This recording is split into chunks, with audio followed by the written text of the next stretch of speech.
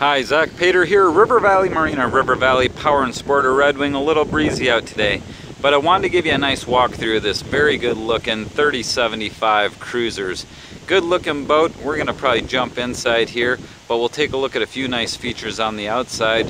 Some include that nice forward beach ladder up front. Very nice setup there. Windlass anchor, very sleek design, nice big flat bow on this boat. The walk-through windshield, we'll look at more of that in just a little bit. And a very nice camper top, very tall, very nice, clear, clean canvas. But let's take a jump inside. Before we jump inside, I just want to take one quick look at this swim platform. Look at how big this platform is. Nice stainless grab rail, swim ladder, shore cord access and storage, fender storage, and that canvas in the back has nice screens throughout. Alright, we are now inside the cockpit of the boat, and I tell you what, the upholstery, the cockpit carpeting, absolutely beautiful. Again, that nice big canvas package, screens all across the back, nice big Bimini top in great shape, nice clear side windows, and it's very tall.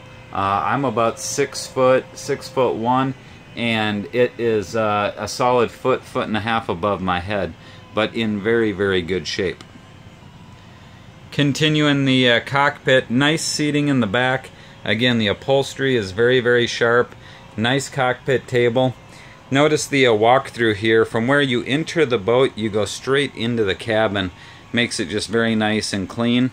Cockpit wet bar, cockpit refrigerator, side steps for getting on and off the dock if you cannot access the swim platform. Just a very, very nice layout in this boat. Work our way forward. You got a nice big double wide, nearly a triple wide helm seat. Again, trying to focus in on that upholstery just to really show that is just absolutely very nice. This boat's been very, very well kept. Take a look forward here. Very good looking dash. Nice and clean and crisp. You got tilt wheel, depth finder, your ship-to-shore radio. Also like how they did that walk-through windshield with the nice stainless grab bar, and again with that tall canvas really makes it easy for boarding the bow. Take a walk inside the cabin here, and very impressive for a 30-foot boat. Nice big galley, fridge, cooktop, covered sink, nice storage, microwave. They put a little TV in there. Very, very well done. Also notice it's got a very nice upholstered headliner. Forward berth, very nice and roomy. Have some nice lighting up there. Boat's all air conditioned.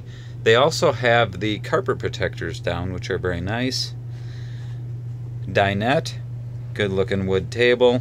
All the upholstery again is in great condition. Air conditioning and heat controls.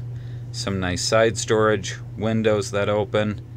Just a very cool boat for a 30-foot. Another really neat feature in this boat, the 3075, is the ability to have just this real open concept going to the mid cabin, where it can really be a big seating area for additional guests, or it can be made into another berth. And there's a curtain that can pull across as well. Take a look at the head compartment. I think the first thing you notice is that nice wood trim going around the door, and that nice solid wood cherry door really gives it a classy feel, and the way they shaped the top of it. Work your way in the head, and it's a solid fiberglass head. The ability to pull out the handle there to make it into a shower. Just very crisp and very clean. A little bit of storage in there. All fiberglass floor. Just very sharp looking setup. That there is just a quick video walk around of this 3075 Cruisers. A boat that I think condition wise should not disappoint. Loaded with features and should make a very, very nice boat for someone looking for that 30-foot twin engine air heat gen package. So again, I'm Zach Pater here at River Valley Marina, River Valley Power and Sport or Red Wing, and I would appreciate taking you through this boat and answering any questions you have. Again, thank you very much for taking the time to view our video.